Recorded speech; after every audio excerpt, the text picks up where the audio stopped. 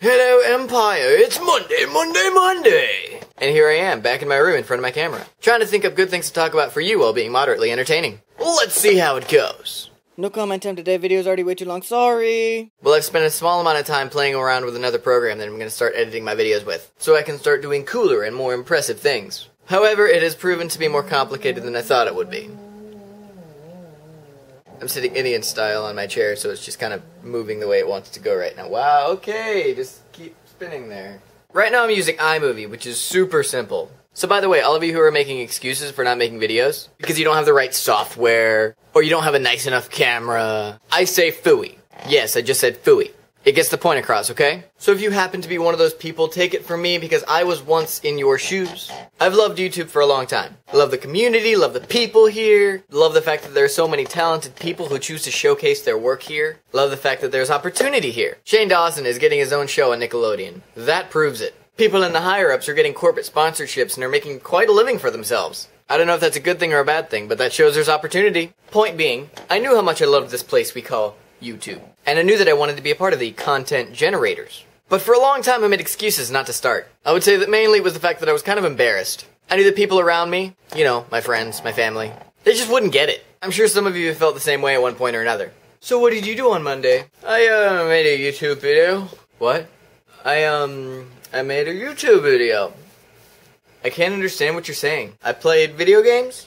Oh, cool. I've never been one to care what others think of me, but I also don't like being ridiculed, which I knew would happen. So I didn't do what I wanted to do, which is the equivalent of having my own show that anybody with an internet connection can see. Imagine the possibilities! I didn't do what I wanted to do because I was embarrassed. So I started in secrecy.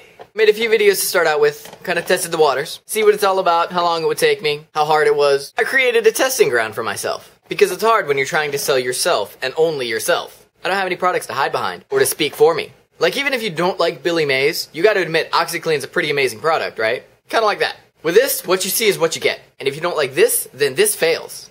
That's a really hard thing to do. You risk rejection. Total and complete rejection. Or worse, you're ignored. Nobody even notices your existence. You're standing on the stage in front of your camera, giving people free rein to say whatever they want about you or to you. So what's the point of that story? I tell you that it's better to get out there and be rejected and ignored than to never get out there at all.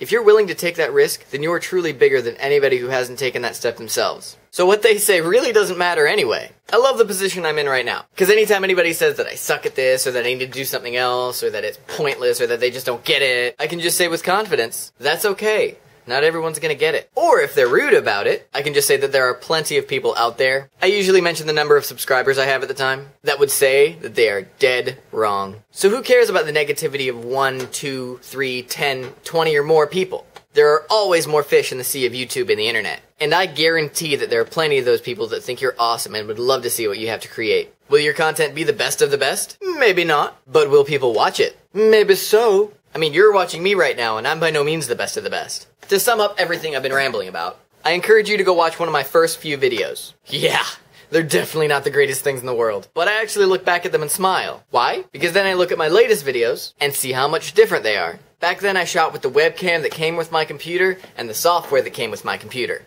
No fancy software, no fancy camera, no fancy lighting, no fanciness. Just me and what I had at the time. I'm still using the software that came with my computer. So if you're one of those people that's just waiting to get better stuff so you can make good content, get in the game, people! Stuff won't make you better at what you do. Doing things the wrong way over and over and over and over again will make you better at what you do. I'm a perfect example of that because I know that every time I make a video, the next one's a little bit better. I have my good days and my bad days, of course, but my skills are increasing. So I encourage you, go out and grab whatever you can get your hands on. Webcam, old school camcorder, still camera that has video recording functionality, anything. Use the software that came with your computer. If you have a Mac, use iMovie. If you have a PC, I'm sorry. Just kidding. But use Windows Movie Maker. You may just discover something that you have a true passion for.